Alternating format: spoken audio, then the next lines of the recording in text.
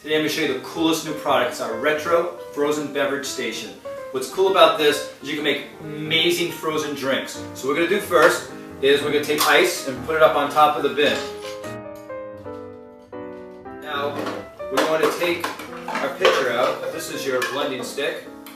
And we're just going to take some grape juice, because I happen to have some grape juice in the house. So you put it in frontwise, and then very gently you just move it like so, just to lock it in position. And then you have a control here that says snow or slush.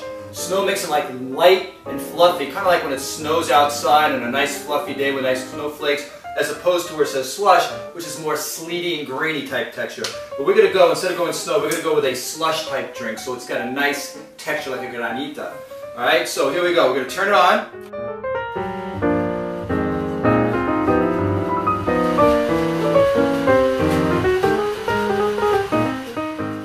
And we're going to pour our drink. Look at that. Like a granita, like I said, right? Nice and icy.